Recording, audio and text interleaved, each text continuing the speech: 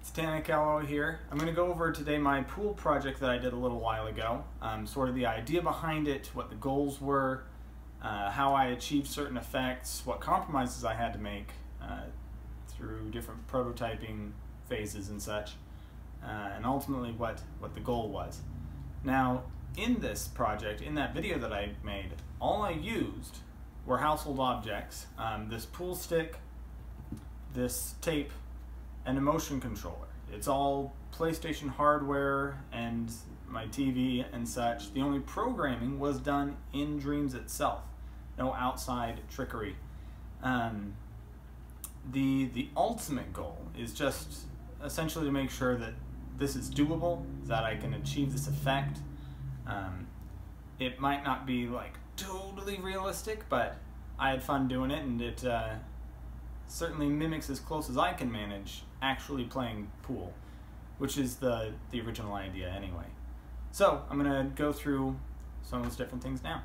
So one of the first things that I decided that was really important to this project was perspective. I wanted to make sure that the balls hit the edge of the screen and looked like they were bouncing off the perimeter of my TV, as well as I wanted to make sure that the spheres remained circular no matter where they were on the screen. With the default field of view, you actually get a bit of warping. So if we switch here I'll show you. If I move this sphere over here, one towards the middle and another to the edge, the spheres on the outer sides, are warped out a bit, whereas the sphere in the middle is quite round. Now if I switch back to the modified field of view, everything is pretty spherical no matter where it is on the screen. That was something that I really wanted to make sure I got right, and I did that by having a camera way up high. So I've got the rectangular table here. This is my sample camera to show the default field of view, and then way up there, way up here, I have this camera. So with its modified field of view set to 10 degrees, I pulled it back to the point where the edges of the pool table came to the edge of the monitor.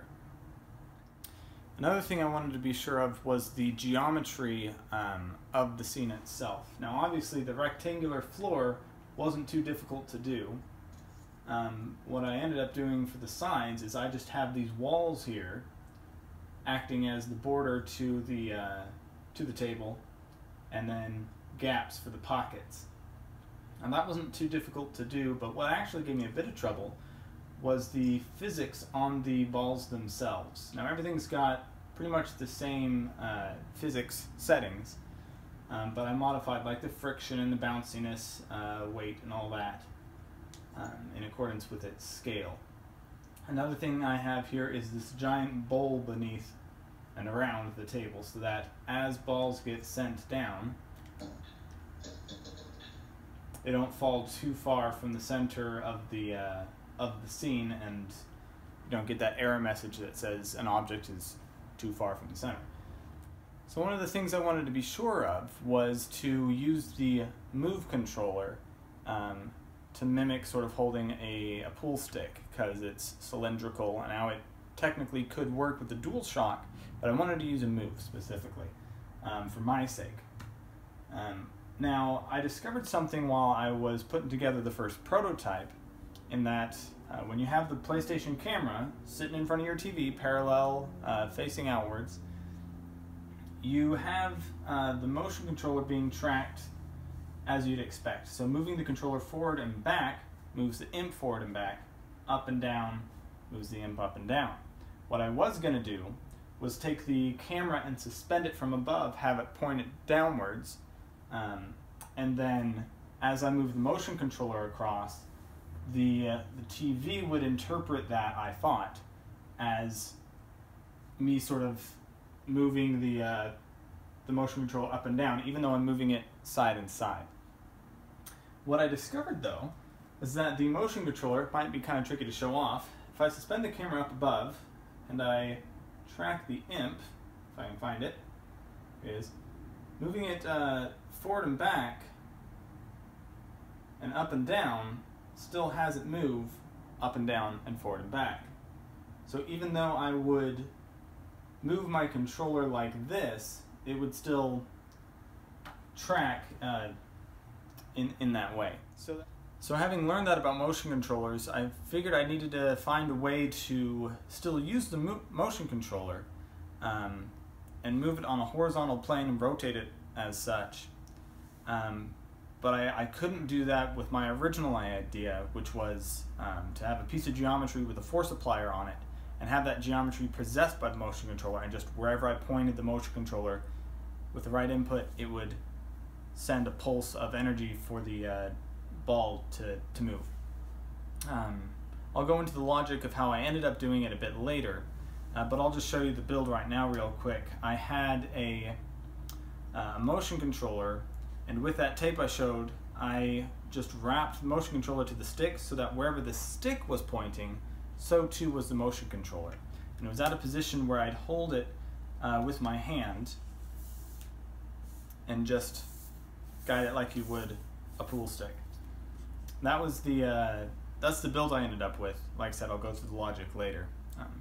One of my earliest ideas with this project was just actually corresponding the position of the motion controller with a piece of geometry and keeping in mind the perspective of the viewpoint. So when I film it, have the motion controller actually move the geometry to impact the white ball on the pool table. Now, I've done projects before where I tried to, just as like proof of concept testing, I did one where I tried to grab a ball on the screen, so with my actual hand pinch and then move it, and the motion controller would attemptively track exactly where my hand is and move the ball on the screen accordingly. Getting that all to stay calibrated the whole time is actually really tricky and horrendously impractical, so I ended up coming up with different methods. The next method I was going to try, I think I mentioned it earlier, was using the pool stick and the motion controller attached to it, have that possess a piece of geometry and then a force applier on that piece of geometry. Now, when I mentioned earlier the PlayStation camera and how I thought I could suspend it up above and then just track the motion controller that way and problem solved, the way that tracked, that prototype wouldn't work. So the build that I ended up filming and showing off has its own issues. For example, there are times where the angle of the motion controller doesn't exactly match up with the angle that the force will be applied. There's, it's kind of tricky to find a position for the PlayStation camera, at least in my living room anyway, a position for the PlayStation camera to where it will keep track of the motion controller the whole time and keep its position accurate. Now, if the PlayStation camera loses sightline with the move controllers, you can still use the move controllers to track their angle. So I've done tests before where I've hidden a motion controller in, say, my pant leg or my sleeve, and then different angles will still track, and I can program outputs and inputs for those. But I wanted to make sure it stayed accurate the whole time, because if you play this competitively, not that the physics are realistic and you should play it competitively, it's casual, but anyway, I wanted to make sure it would stay calibrated the whole time. So I had the PlayStation camera set up in the corner of my living room, and just hope it would catch the motion controller as needed. Another issue with the filmed build was the hitboxes, if you will, of the pool balls themselves. Now, I presumed that if I just set physics to high, that it would react in an accurate, as close to accurate way as I could get. Turns out, someone messaged me on Twitter and showed me this, that if you set the physics to low, the hitbox is actually a lot more rounded than if you set the physics to high. So with my filmed build, it was set to high, and the balls, as they would kind of start to slow, would sort of rock on these geometrical edges, very flat edges that were there, as well as they could spin wildly, which was another issue that I'll kind of go into later.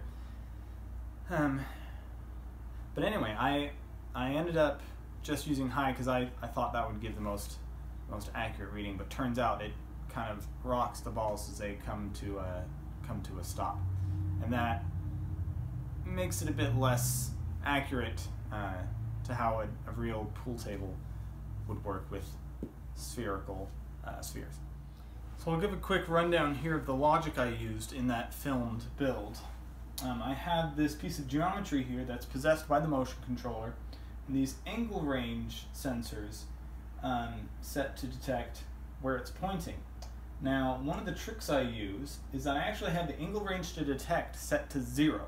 So the point where it's set here, it doesn't give a full on output. Instead, I actually have the angle range fall off set to 180. So what that'll do is, as I tilt the controller around, it'll give varying amounts of output. Those outputs are connected to these keyframes. These keyframes modify these force appliers here. I have one facing one way and the other facing the other way. Now this keyframe will tilt them in a particular orientation, and this other one will tilt them the other way. Now there are a couple of tricks to using the angle sensors that way. The main gist of it is that it's set to angle range to detect 0, and the fall off have that one be the one that senses where the controller is pointing. I can go into further detail on that if people would like. That would take a little bit longer to explain. But yeah, that was that bit. Another piece of logic is the force that is applied, the amount of force. By default, these force appliers are set to 0. So even if I send the output of apply force to the white ball, pulse the force, it'll be set to 0 until I pull the right trigger. Now I'm doing that, I have a maximum in mind set by this keyframe here. That keyframe is controlled by the right trigger button.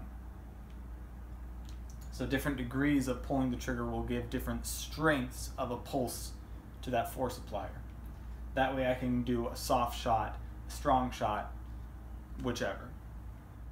Another thing I have is a keyframe that brings the white ball back up to a certain point. Now, in case it goes into a pocket, I could have it to where you grab the white ball and move it around. I was actually having a little bit of trouble doing that in the way that I wanted to, so I ended up just having a default spot in the center of the table. It's totally doable to move it around to wherever you want before a certain point on the table, like you would in regular pool. I just didn't get around to that in the build. Now I play pool casually when I get the chance, and I like to have the different colored balls and see them spin and rotate and all that. But one of the reasons I gave them all red, not just because snooker is played with all red balls, but actually when the balls are impacted, sometimes they'll just spin in place. I mean, they'll move and then they'll just spin wildly even if they've stopped. Now I did red to kind of mask that a little bit so that you won't see that it's spinning. As it's just all one solid color, that rotation won't be detected.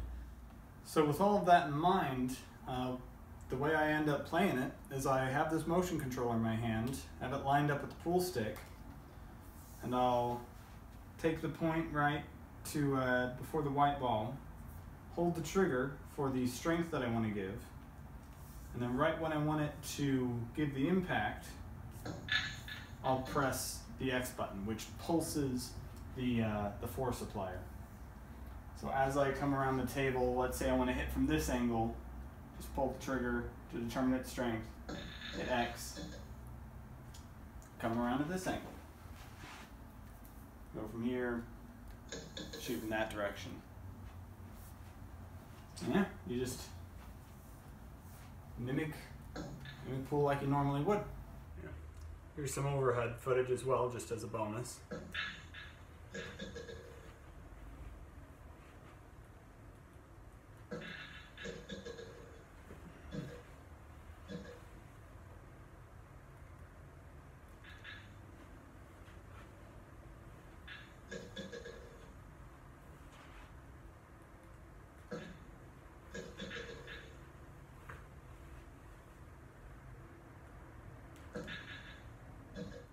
So yeah, that's my pool project. Thank you so very much for the positive reception it got. Blew my mind that so many people were interested in it. I've had a lot of fun making it. Still some tweaks to add. I'm sure I forgot to mention something in this video, like I don't know how I did the sound or something. If you're interested in more details or need clarification on something, I can do a follow-up video. Just let me know.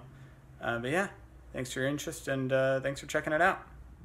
Also, real quick, here's a fun little quick photo of the first prototype I had and what the living room setup looked like for that.